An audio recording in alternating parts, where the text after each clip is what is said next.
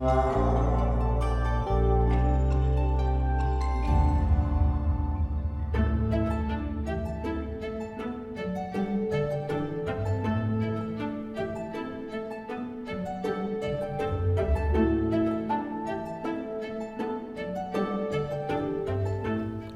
afternoon and welcome everyone to the Frank Islam Athenaeum Symposia Speaker Series.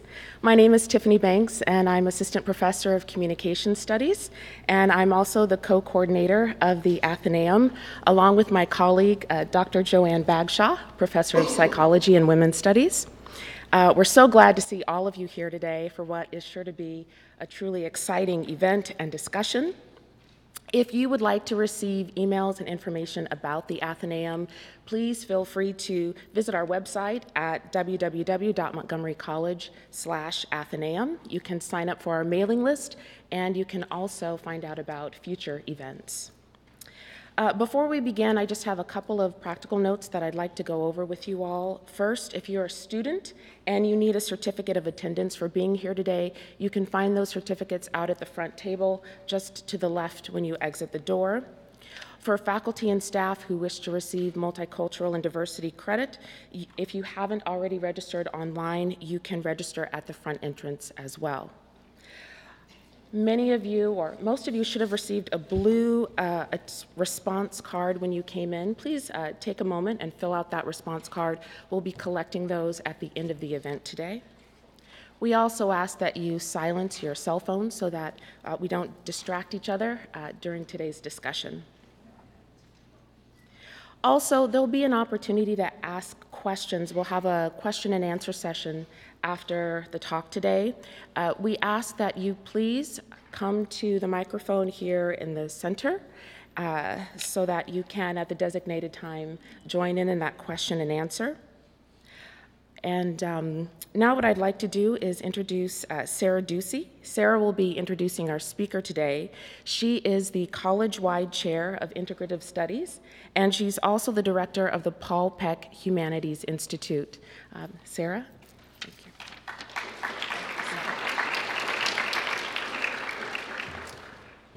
Well, welcome everybody. What a joyful audience. I'm just so pleased that in December you found some time to come for an extraordinarily important presentation.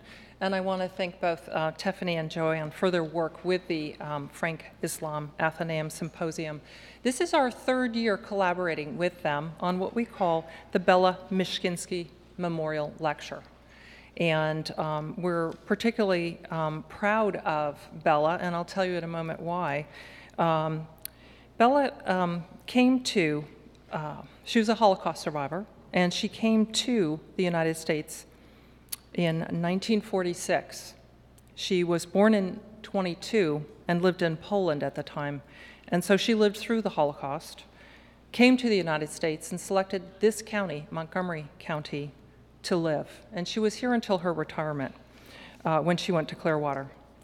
She worked as a volunteer with the United States Holocaust Memorial Museum, and then she also worked with our own College Alumni Association.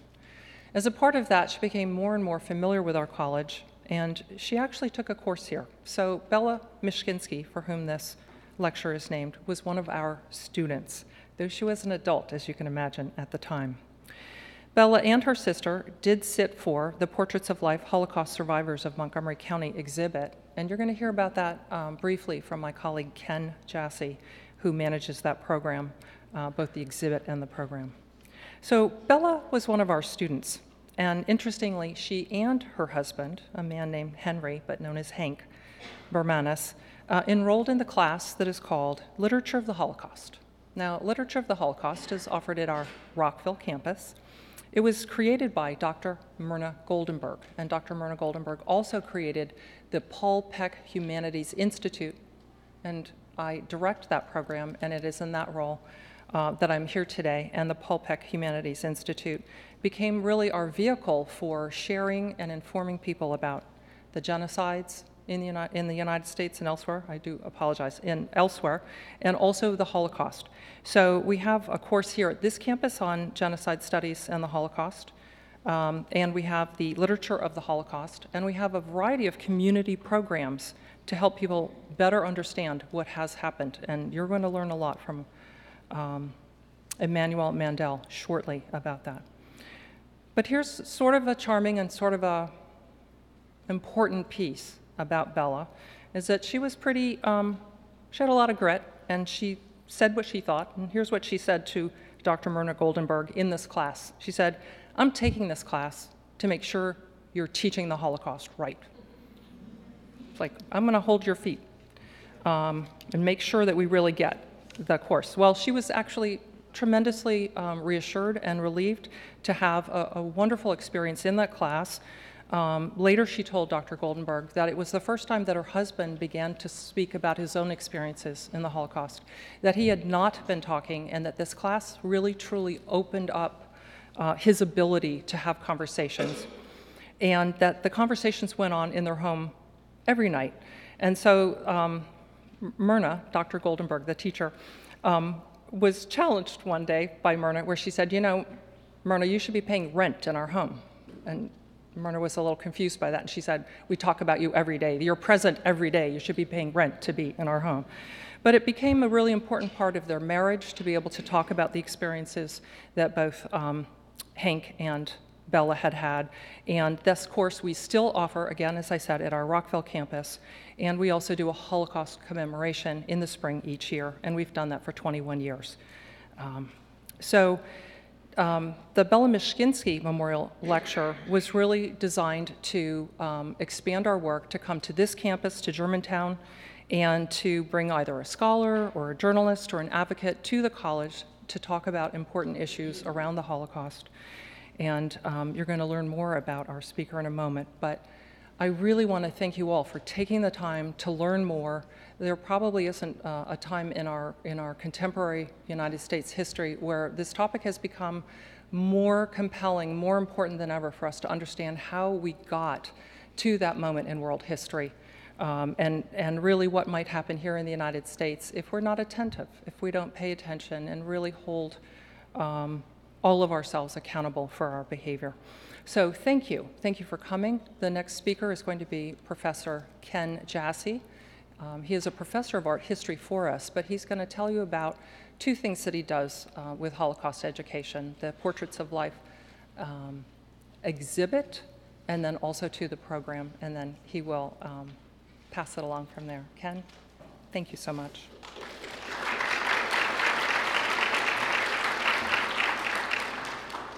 Okay, welcome everyone. I'd like to thank, we've been thanking already, but I'm very grateful to Tiffany and Joanne and Sarah and everyone else who's made this event, today's program possible, which is something that enriches the cultural life at Montgomery College. My particular function today, as Sarah mentioned, is as the coordinator of the exhibition and the program Portraits of Life, which has been around since, in the years have passed quickly, since 2004. And the exhibition of almost 40 Holocaust survivors from this area was most recently on this campus in the library a couple of years ago. And next fall, there will be a full exhibition of the panels on the Rockville campus in the Sarah Silberman Art Gallery in the art building. As I mentioned, Portrait of Life's been around since 2004. Mainly what we've been doing the past few years is working with the Montgomery County Public Schools, having exhibitions with the middle schools and high schools as part of a Holocaust education program. And this is to teach about the Holocaust and its many lessons in the interest of learning about the Holocaust, but also fostering tolerance and standing up against, speaking out against discrimination. Along with the exhibitions of these documentary panels, I also arrange for Holocaust survivors, speakers to speak to groups like today.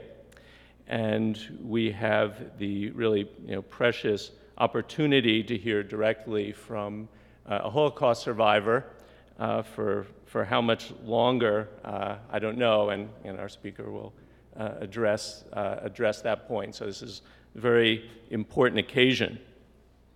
I don't want to spend much more time, so I'd rather bring in our next speaker, who will introduce Manny Mandel, our Holocaust survivor, and that's Lisa Mandeltrup, who's legislative assistant for Sidney Katz of the County Council in Montgomery County, and who also happens to be the daughter of our speaker. And she'll talk a little bit about that circumstance. Thank you, Lisa.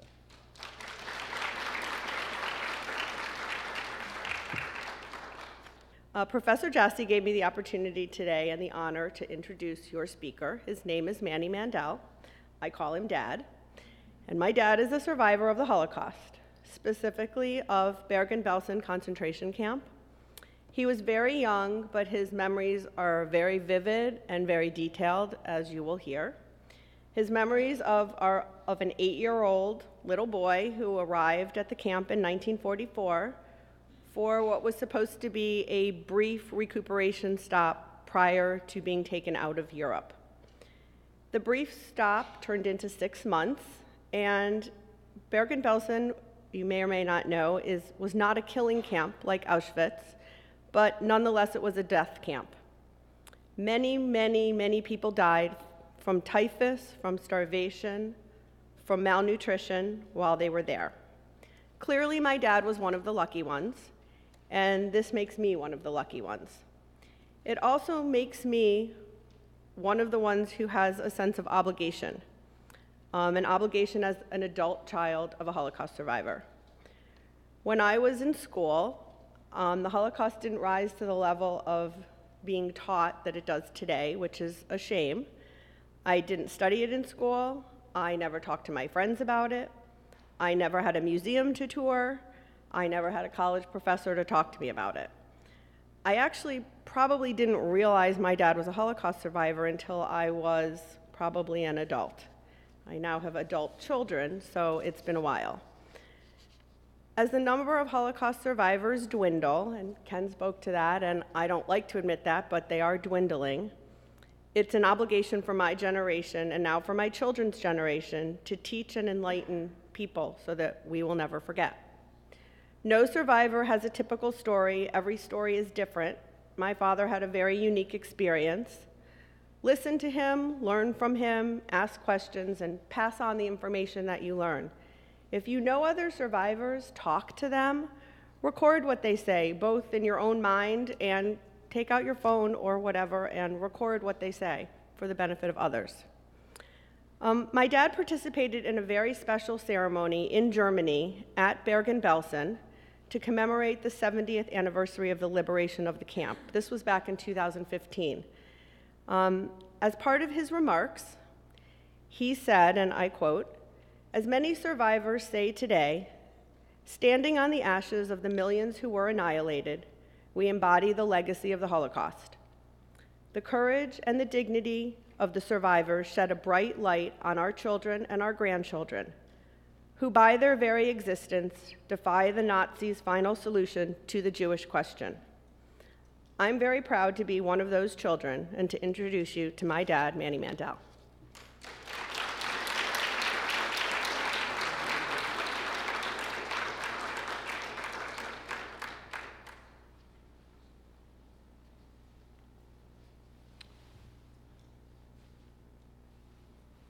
I don't know if this is on. I suppose this is on.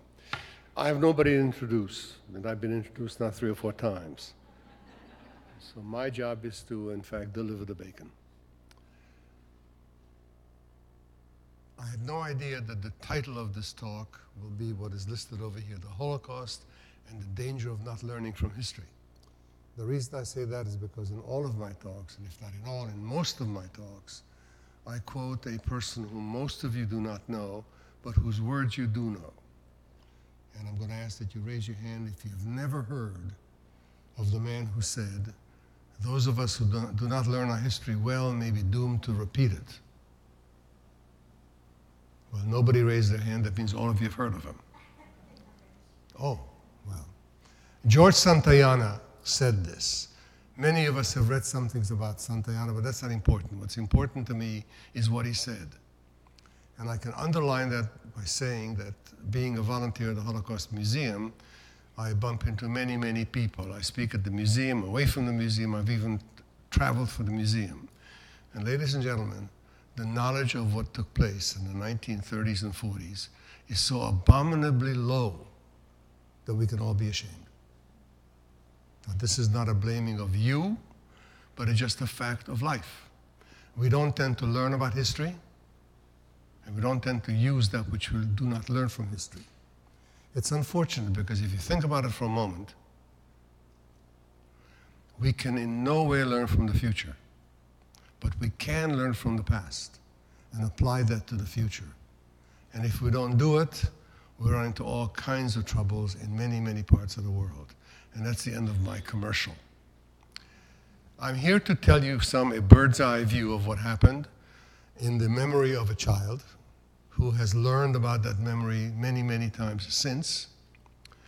And interestingly, my experience is quite different than what you've heard, because by the rights of population, much of what you heard about in issues having to do with Holocaust come out of Poland. Poland was the largest Jewish community in Europe. About 10% of the population, almost 10%, was Jewish, and 3.5 million of them died. As a consequence, most of the survivors that you meet are from Poland or its environs. I'm not. The Holocaust in my life comes very late, and I'll talk about that in a moment. I had much more of an experience and fear from the war than the Holocaust. Okay? Little background. While I was born not in Hungary, Hungary is native to my mother, my father, and to me. I happen to have been born in the city of Riga, which is in Latvia, but that's because there's a rule in life that says you must be born where your mother is.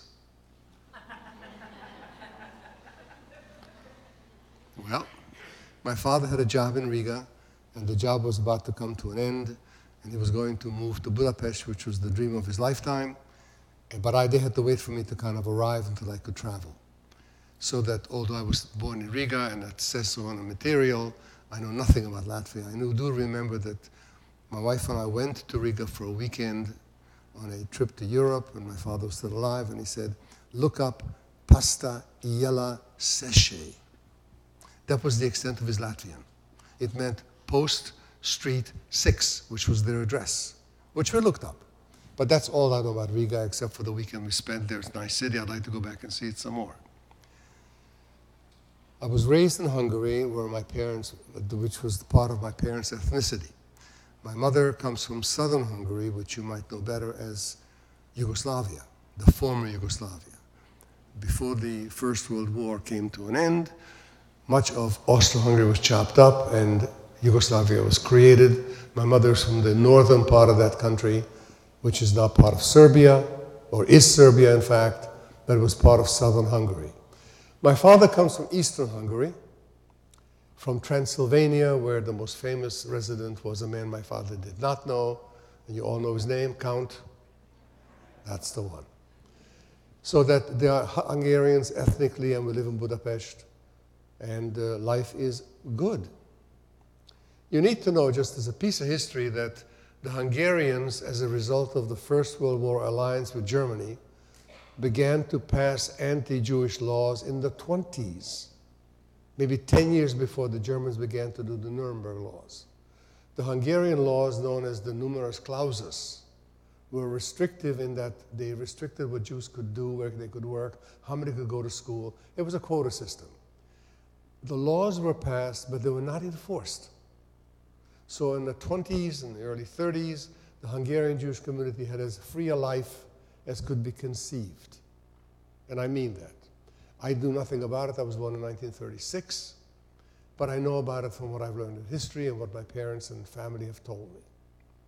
However, the war begins in the late 30s, and Hungary, being a country that's allied with Germany, making it unique in Europe and only similar to Italy, is bombed by the Allies from one side, from the Russians from the other side, so that our trips to the shelters once, twice, sometimes 3 times a night were very much an impression-making event in my life.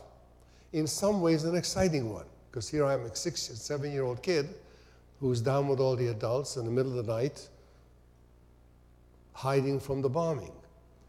What also happened, of course, which didn't happen specifically to me, was that the bombing came and buildings were bombed, and I never knew that when I came up in the morning and went to school, the building next door to us might have been bombed, and my friend with whom I went to school may have been dead.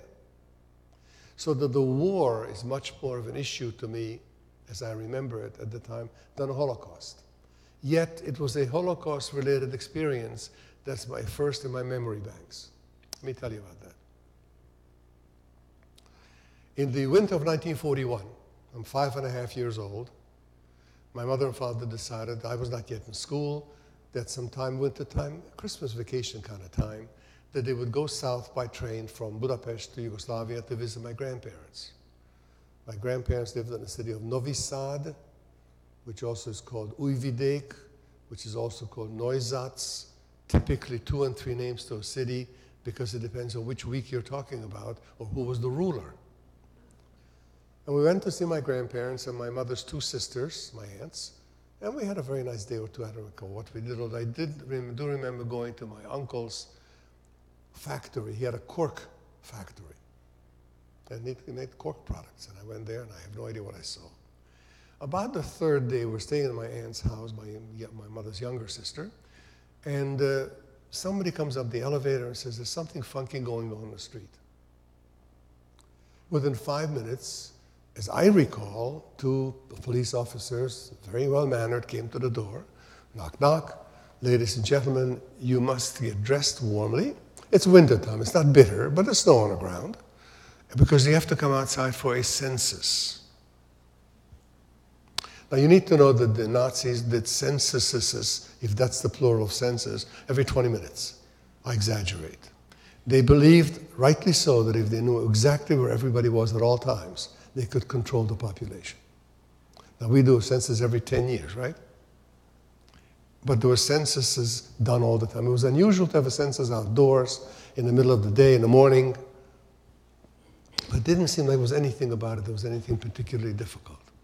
We got dressed, put on muffs and scarves and hats and coats, went outside, were told to line up on a street, sidewalk, turn left, and walk in that direction, which we did for some time, several hours. I remember that I walked, my mother carried me, my father carried me. I'm 5.5 years old, I'm a little guy. And we arrived at a place which I recognized peculiarly. This was the sidewalk, the main road is over here, the sidewalk is over here, and to the left of the sidewalk is an 8-foot stockade fence. Now, for those of you who've been to Europe, or may know about this, you know that European communities that are not on lakes or the ocean, but on the river, will make beaches and summertime recreation places from the river. Now, the Danube River, major river in Europe, goes through the city of Novi Sad, and this particular stockade fence was 200 or 300 yards away from the river, which in the summertime had wave pools and hot pools and cold pools and thermal pools and restaurants and recreation places and amusement parks. It's a lovely, lovely place, which I remembered having been there probably the previous August, 2 or 3 months before. But this is winter, folks. The Danube River has 3 feet of frozen solid ice. If you're bewildered, so were we. And I don't mean just me. I mean, I was bewildered because I didn't know how not to be bewildered. I was a kid. But the adults were. They had no idea why we were there. As we were marching down, slowly ambling, by this time my grandparents came out, some others came out, and we had a group of about 15 people kind of huddled together, marching slowly towards the open gates. The stockade fence had open gates which is where you'd enter in the summertime, and I guess where the supplies went in as well. And people went down and they made a left turn into the gates, but that was a couple of 100 yards away from us yet. As we're standing here and ambling slowly, there's a police officer standing over there who says to my father, "Mister, what are you doing here?" In perfect Hungarian, of course. That's the language of the neighborhood. My father told him, "I'm here visiting my family." He says, "Well, that's your business, that's not mine. The reason I'm asking what you're doing here is because you're not from here. I know you're not from here because I happen to be a foot policeman brought in from Budapest for this particular event, for this census, and I've seen you on the street many, many, many times, walking to the grocery store, the pharmacy, or your office, or whatever. I recognize you. Now, if we can't count you and the people around you into the census, it'll mess up the numbers. Can't have that." He says to my father, "Take your people and stand aside." So we did. Bewildered? Yes. Within minutes, it seems, of this particular stand aside, a staff car comes down the main road, a uniformed officer gets out, has a powwow with his buddies, gets on the bullhorn and says, "Ladies and gentlemen, the requirements of the census have been met. Please go home. If you'd like to have some hot coffee or hot chocolate, there's a school right down here you're welcome to do." We did not bother with the coffee and the hot chocolate. My father hailed the first cab he could find and went back to my aunt's house. So you say to yourself, what in heaven's name took place? Let me tell you what took place. A couple days before this event, there had been some particular noise of some sort by some partisan group, and I'm not going to detail what partisans are, I hope you know what they were, exploding a truck or a train. And in retaliation for that activity, the local government decided to have a pogrom to teach the community a lesson. What did they do? Everybody went down to that open gate and turned left, marched 300 yards or so to the river, which had been blasted open by cannon fire that morning. 350 folks were shot in the back into the river, never to be found again, or found when the river thawed in March, or floated down underneath the ice to Belgrade or someplace else. A pogrom, by definition, is a senseless, purposeless, useless, valueless activity that says, I can do this to you, and there's nothing you can do about it. That was the first Holocaust experience of this 5.5-year-old child. Again, at the time I knew nothing, but I learned. We go back to my aunt's house, and the phone is buzzing off the hook. The phones were still working in those days. And one of the early calls that comes in is from my other aunt, my mother's other sister, who says, where were you all day? I mean, we had some plans that day. I don't remember what, but some plans. And my mother, I guess, told my aunt that what we did, and she said, that's interesting. 7:30 in the morning, 2 policemen came to my door. I did what I would normally do, and if you knew my aunt, you'd know exactly how. I invited them in for coffee and cake. These 2 police officers had the best coffee and cake of their life, because when my aunt served coffee and cake, she had 18 coffees, 19 cakes, and a whole room full of dishes. They asked her 3 questions and left. That was her experience. Ours was different. As the calls kept coming in, that's how the information started coming in to say to my father and the rest of the adults what actually took place. The only people that we knew that were hurt in this particular pogrom did not take place in the Danube. The aunt we were staying with, her in-laws lived in a house on the outskirts of town. The soldiers came, asked them some questions, did not like the answers, they were shot on the spot. So my aunt's in-laws were killed at the pogrom in their home that day. The next morning, my father and my mother decided the thing to do, of course, is to go home, which is an interesting idea. Think about this, folks. Here we are in a community with my aunt, with my 2 aunts, and a cousin, and my grandparents, sitting where my mother grew up, where my mother and father met. They knew the community, but that was not home. My father and mother said, home is where you go. Back to Budapest, where we had no family whatsoever. But that was home. And interestingly to me, as a kid, I remember one of the experiences of going home, which was very exciting. My father ordered a taxi to go to the train station. Well, what showed up was a 1-horsepower taxi. Any idea what that is? Not a buggy, a sleigh. It was snow outside. It was not heavy snow. They ran regular taxis, motors and stuff, but they also had taxis with radios on them that could come pick you up and take you to the train station. So for a 5.5-year-old kid to ride in a sleigh in the middle of the winter is great fun. And that he remembers. Went to the train station, maybe 3 hours by train back to Budapest, nothing particularly remarkable. And we're back in Budapest, and now, of course, this took place in December 41. We're into 1942 very quickly. 42, I'm 6 years old. I begin to go to school. And I begin to have recollections of what were the elements of the Holocaust as I began to know them.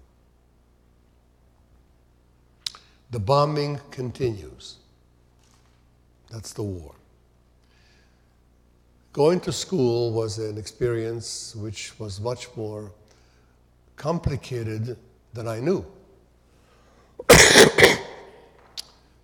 The yellow star was installed. You've seen these yellow stars, and everybody had to wear one, including kids 5.5, 6 years old.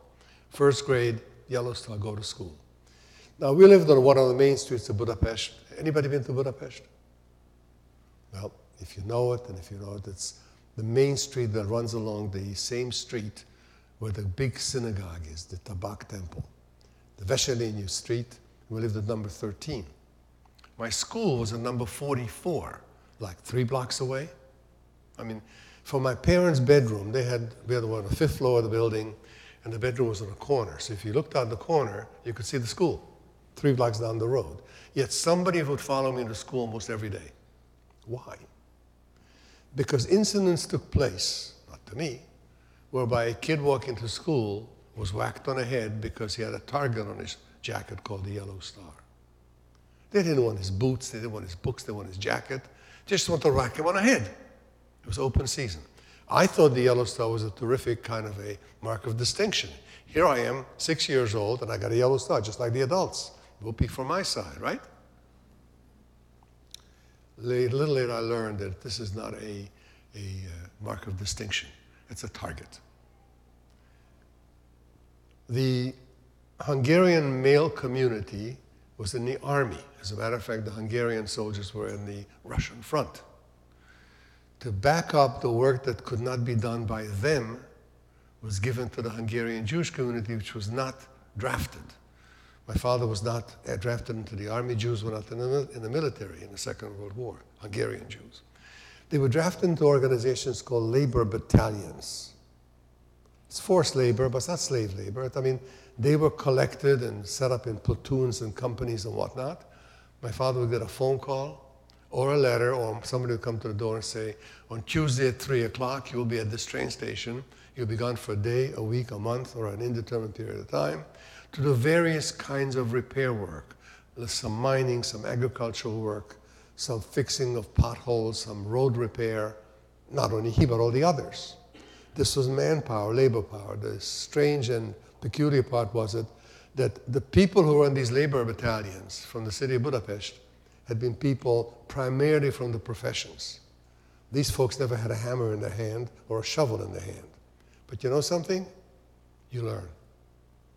I don't know what my father did specifically, but he was there. From 1942 to 1944, he would be gone and home and gone, to the point that I really hardly saw him. And when he was home, it was not any more important to me than he was not home. He was not a constant in my life. His youngest brother, who was still at the university, my Uncle David, lived with us for a while. David became much more of a father figure to me at the time, to the point that when my son was born, guess what his name is? His name is David. Lisa has a younger brother called David. Now, my father's away, the Yellow Star happens, and other events begin to happen, which in my memory is like pulling the strings on on a duffel bag, tightening the strings. Example, man comes to the door, says, I must take your telephone. Why? A law was passed, or in fact, a law was passed a long time ago, and now it's being put into effect. These were numerous clauses of the 20s, that Jews may not have telephones. My father did need his telephone for work, but what could you do? Man took the phone. Most middle-class citizens of the community, and we certainly were, had household help. It's not unusual. But remember, to replace the washing machine, the drying machine, the toaster, the microwave, the freezer, and the ice-making machine, plus whatever else there was, you'd need to have hands. And the hands came with this young woman, maybe 17 years old, from one of the local farms, who lived in our house, had her own room and bath, and she was not the governess, she was just my buddy. Because in terms of age, I was by this time almost 8, and she was the closest thing to me in age. And she was not particularly an intellect. I mean, she had the intellectual level of an 8-year-old. So we got on famously. She had to go. She wanted to take me with her back to her farm. My parents chose not to do that. They didn't know what the future would bring. But she had to leave, and my mother had to do all the work that had to be done, and she did it. I mean, what are you going to do?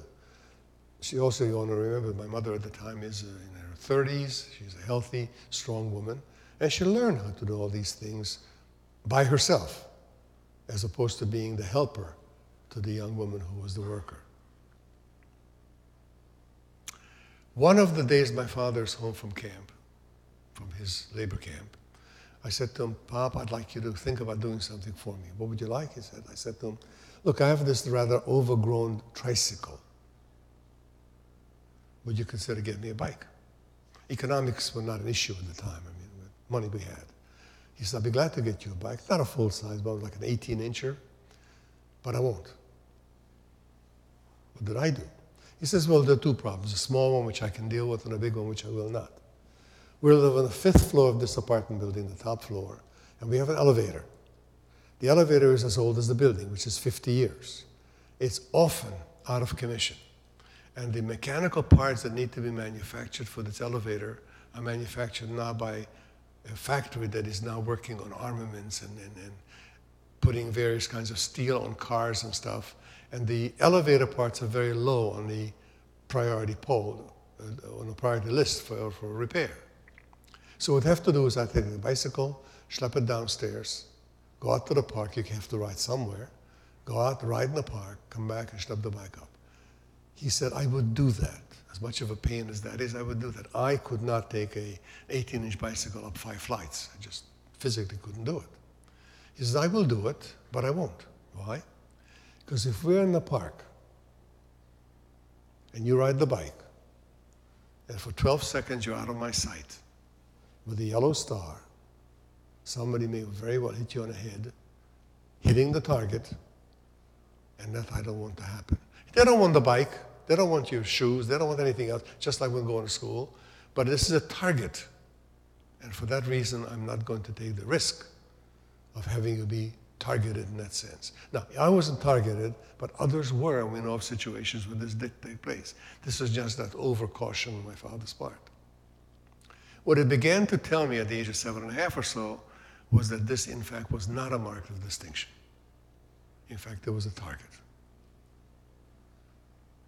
As things go on, my father isn't home, the maid isn't there, the yellow star is there, the air raids continue, there's no telephone. And in fact, the numerous clauses laws of the 20s are activated by the Hungarian Nazi Party, whose symbol were crossed arrows. They were called Hungarian nyilas. Anybody know the word? Nyilas, crossed arrows. This continues, and now we are out of first grade almost. And as you may remember, there is a conference in Berlin called the Wannsee Conference. It takes place in 1942. In 41, the Nazi government, specifically the number 2 man in the Nazi government, who's that? Hitler, who's next? Goering, exactly. Hermann Goering writes a letter, a proclamation, which talks about the purpose of the final solution to the Jewish problem. You know what the final solution was to be. That letter was not put into actual effect in 41, but in 42 at the Wannsee Conference, the leader of the Nazi Party in Eastern Europe, in Prague specifically, calls a conference where a man is appointed for the purpose of carrying out the wishes of Goering's letter. Man's name is Adolf. Thank you, sir. Will you come up here and take over? Adolf Eichmann, who is a lieutenant colonel in the German army and does a very effective job in running the trains. From 42 on, he clears all of Europe. And what's the last country that he clears? Hungary. Why? First, it had the second largest Jewish population, but secondly, it was an ally of Germany. Until almost the time that Eichmann arrives in Hungary, the Hungarians were allies. And then Hitler and Horthy, the leader of Hungary, had a problem, and Hungary pulled out, and so forth and so on. The politics of it are not important to me at the moment. But Eichmann arrives to Budapest on the 19th of March, 1944. Now, ladies and gentlemen, D-Day is June 7th. The war ends May 8th, 1945. So this is very, very late in the causes of the war. And everybody in the Nazi government knows what the end is going to be, with the exception of one man, who is the one who would not believe what the end would be.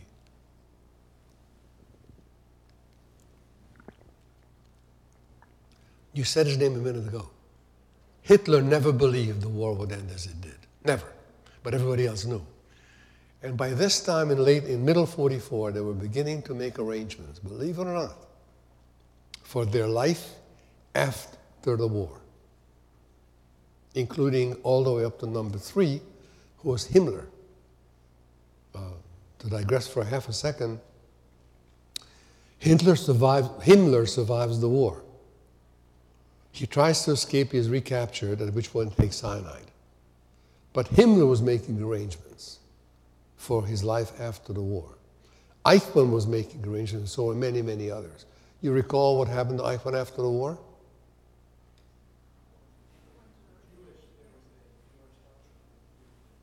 Sorry? Yeah, but what happens between the war and the pickup time? Years go by. He lives a very comfortable life in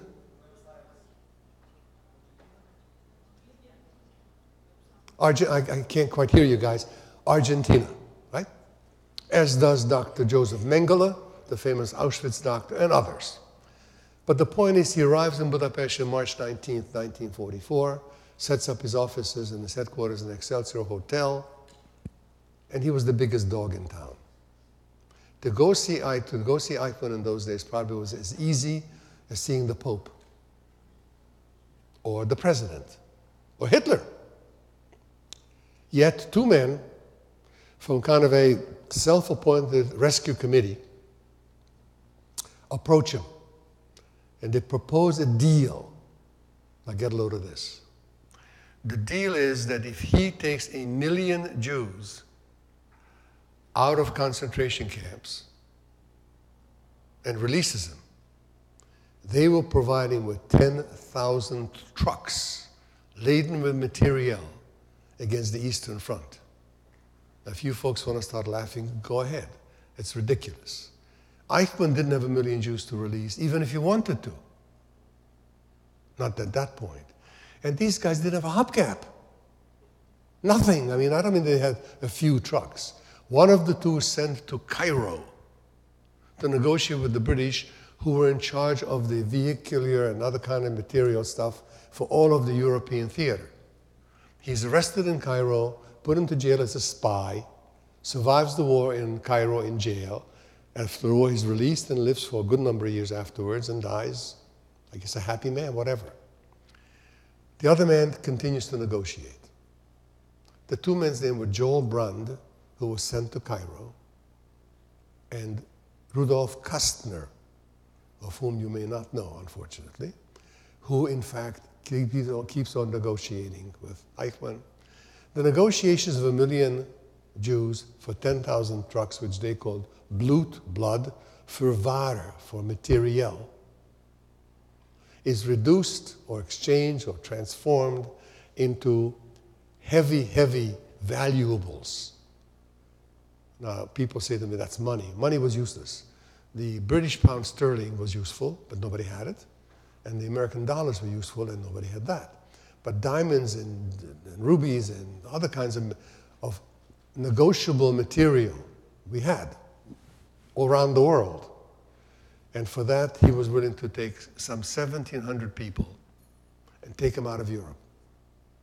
You remember, Hitler's position was out of Germany, out of Europe, out of the world.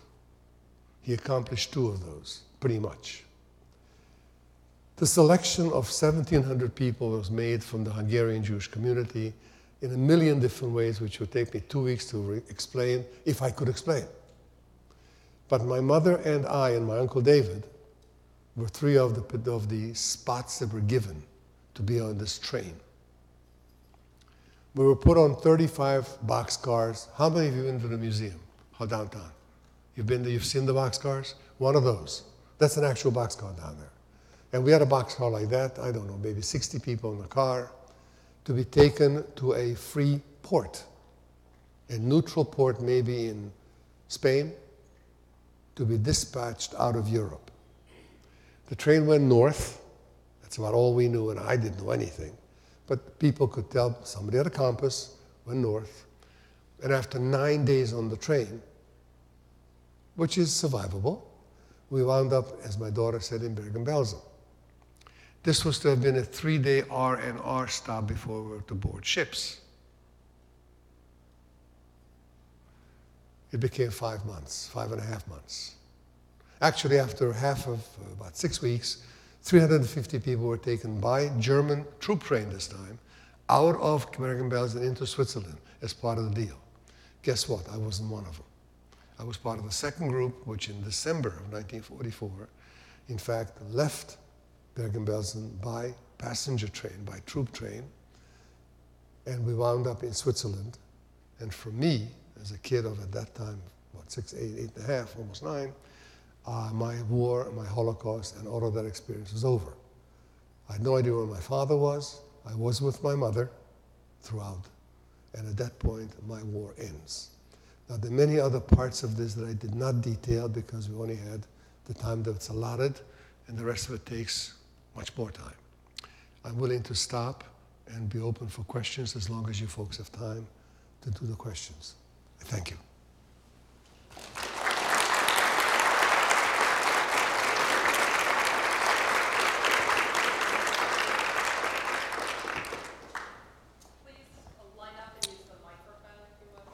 I've been asked by the MCTV folks that you go to the mics. There's one back there. They'll bring them to you.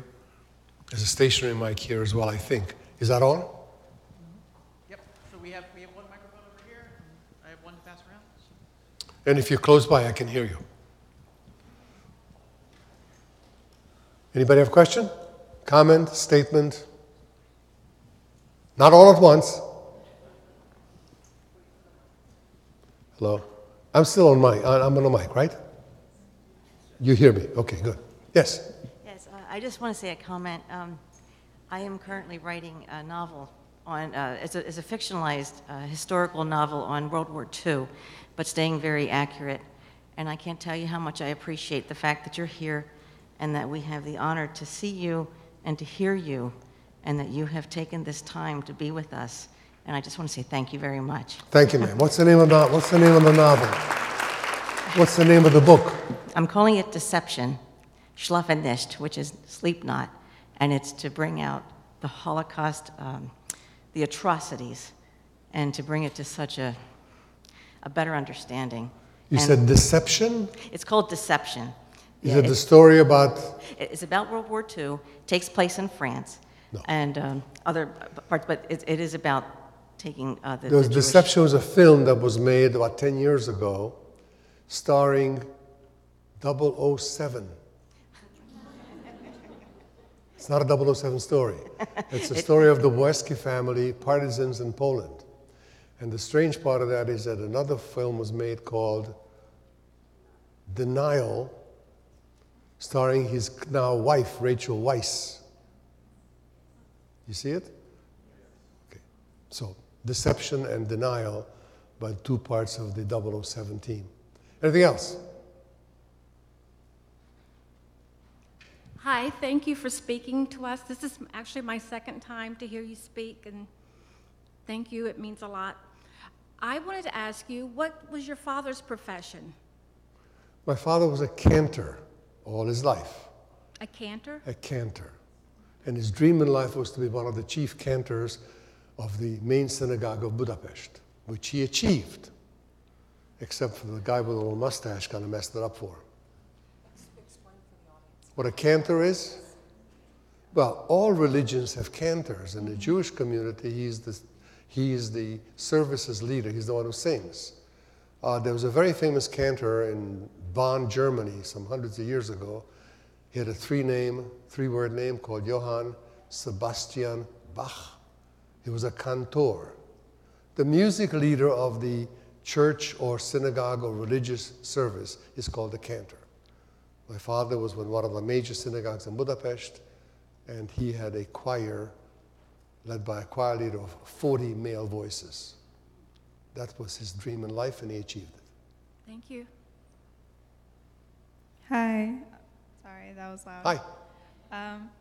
Was it like you said that you were taken out of your concentration camp by troops? Were they American troops? No, this is 1944. The war had not ended yet. The Germans, as part of the deal, in fact, took us out and put us on trains and took us to Switzerland, saved our lives. Okay, so it was the Germans that took you out and took you to Switzerland. It's part of the deal. What was that process like the removal, I guess? What was that process like? Well, we were told, the leadership of the camp was told that on a given day, we would march out to the train station, which is about 5-6 kilometers from our particular part of the camp. We're put into train cars and we'd be taken to Switzerland. I mean, by that point, it was simple. We knew what would happen at that time. 2 weeks before, we didn't know when we would go where, when we'd be killed or bombed or whatever. But the negotiations continued, and the negotiations finally achieved the original purpose of the whole plan, of exchanging valuables with which Nazis lived after the war for people. They couldn't kill us. I mean, they could, but they didn't, because if they killed us, you killed a hostage, you don't get the money. And it was important for them to get the loot. So that's Thank you how we very got it. much. Sure.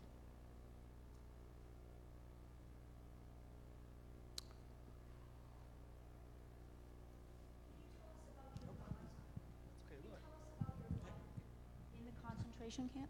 Can you tell us about your life in the concentration camp Sure. for you and your family? Sure, but let me take the next question because That it was may my be question. related. That was my question also. As a child, how you survived there, the 6 months or so. Okay.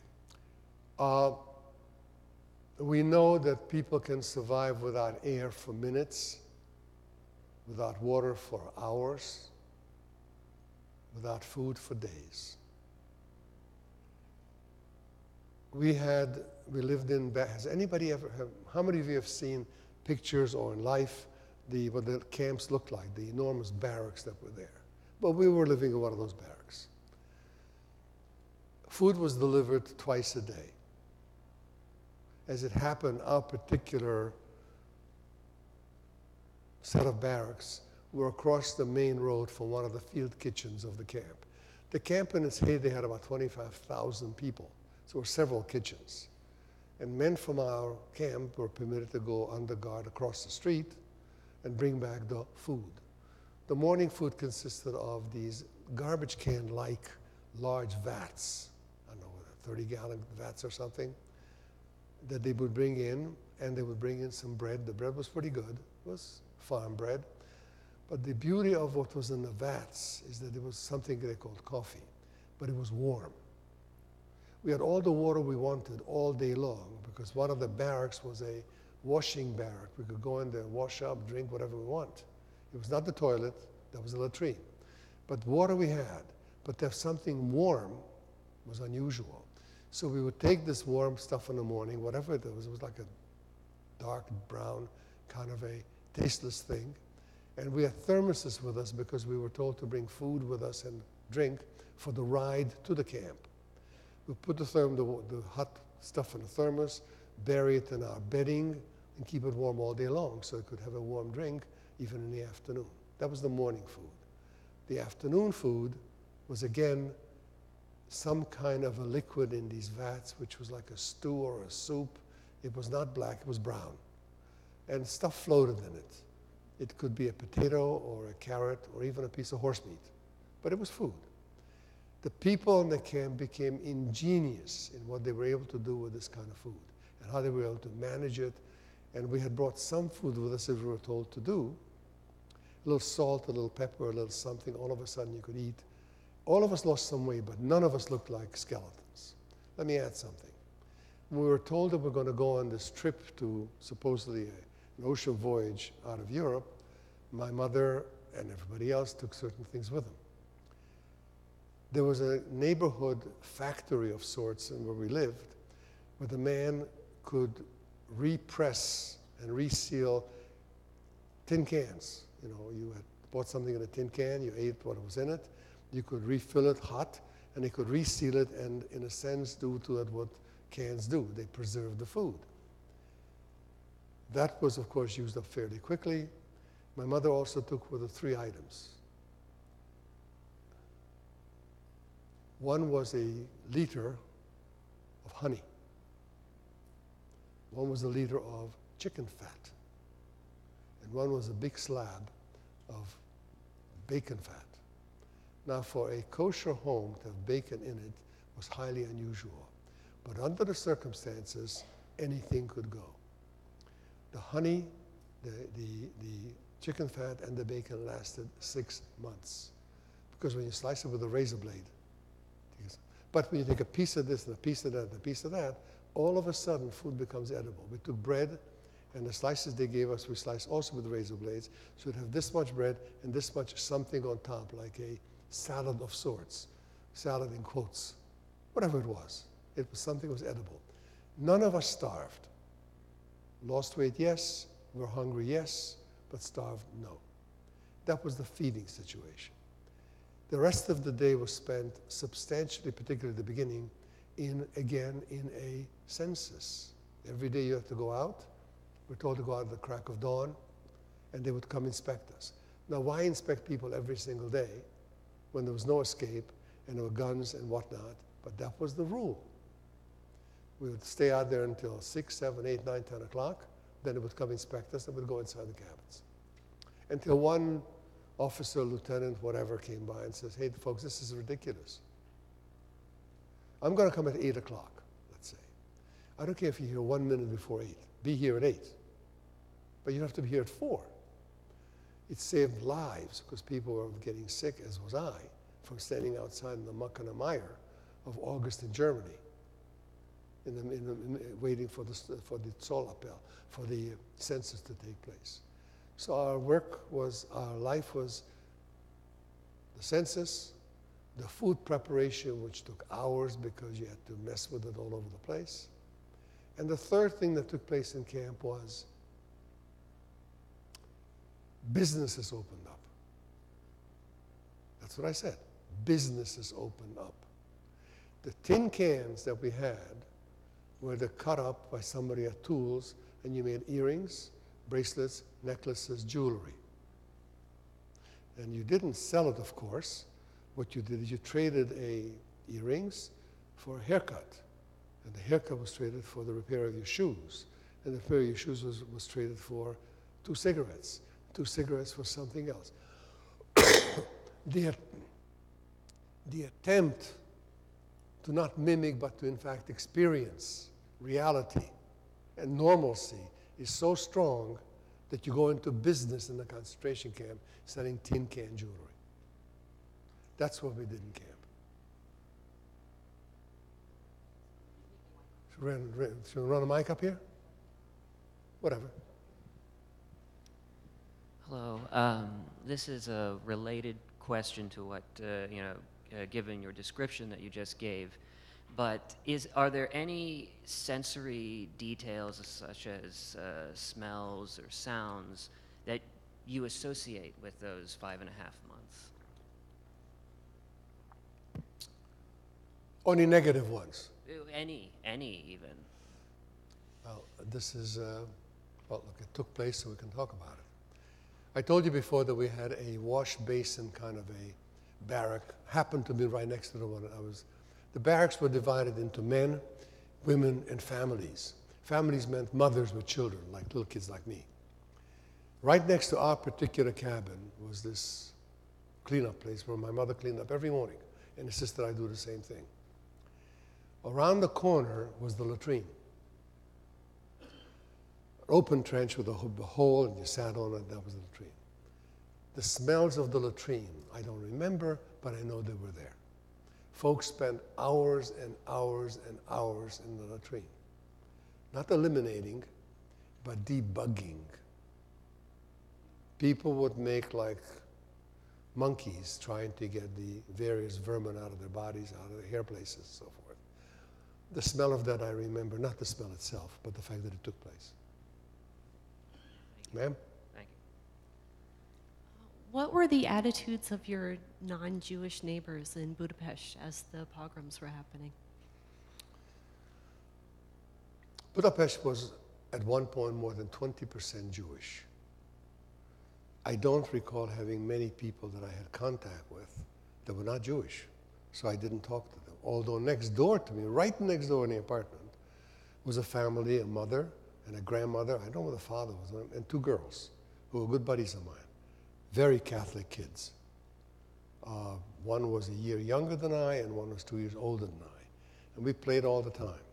I have no recollection of non-Jewish or anti-Semitic kind of issues that were directed at me among people that I knew. Now, had I been hit in the head walking to school, that would have been a different issue. But I did not experience that. And many people did not. Some people did. I went to a Jewish school, so I was not subject to anything else in school either. Anything else? Ma'am? Children generally tend to find joy in any situation. Did children get to find games? Did they have a sense of joy a little bit? Some way to cope while being in the camp? I think that all the children and the adults, or adults and even the children, were so occupied with the day-to-day, minute-to-minute. Joy was limited. Now, the adults tried to make things, quote, nice for us, unquote. They opened up a school. They had holiday parties. And they were joyous. But I don't think, I would not recall joy as being one of the experiences that I had at camp. Thank you.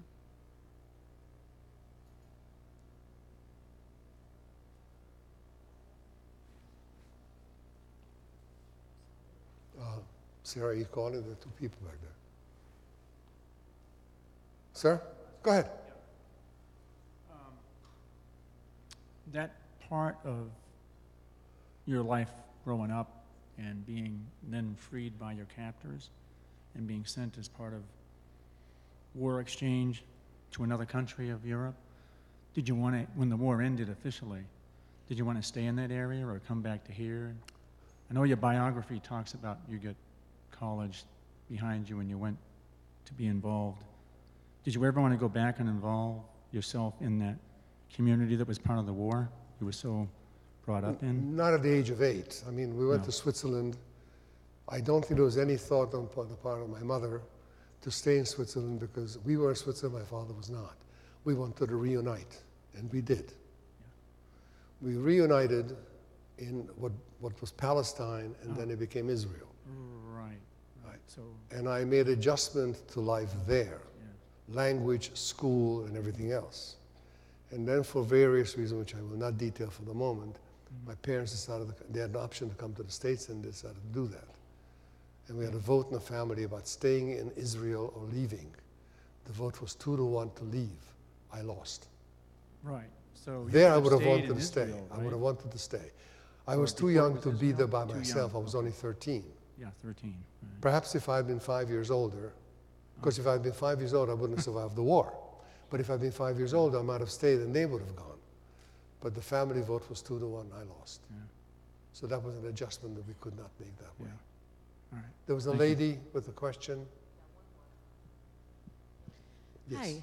Hi. We talked a little bit earlier about films and books that portray the Holocaust, and I wondered if, as a survivor, you have any recommendations for books or films that you feel have a particularly useful perspective on Sure. the Holocaust. I'll give you 2. No, put that away. There's a book written by a Canadian historian called the Kastner, K-A-S-Z-T-N-E-R, Train. It's a very good book. She details the story perhaps better than I do. The only difference is she didn't live through it. Her name is Anna Porter. There's another book about the same story, but written from a different perspective, by a man who was with me at camp, 3 years older than I. And just to tell you how strange things are, this is a Hungarian-born, Swiss-educated, German professor, retired in England. Ladislaus, spell it phonetically, Ladislaus Loeb, L-O-B. You could perhaps remember the name of the book as Dealing with Satan. This was the deal that Kastner was negotiating with Eichmann. And Lotzi Loeb, whom I know, wrote a book about it from the perspective of having been a participant in this thing. I mean, as a kid, what he remembered. It's different than the Canadian author who writes from historic research. These are 2 books I would recommend that you look at that tell you the story of that specific that there with me. I don't mean me, but my particular thing, not the Holocaust itself. Okay?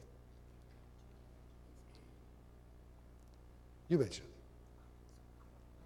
But somebody wrote a book. This just came out, folks. And I'm not selling books today. Maybe I should have brought some. But Imi is a diminutive of the name Emmanuel, spelled phonetically in Europe. I-M-M-I, Emmanuel. The picture of Imi in the middle, 6 years old, with his mother and his father. That's the story I just told you today. It's available through Amazon. And Barnes & Noble and anybody else.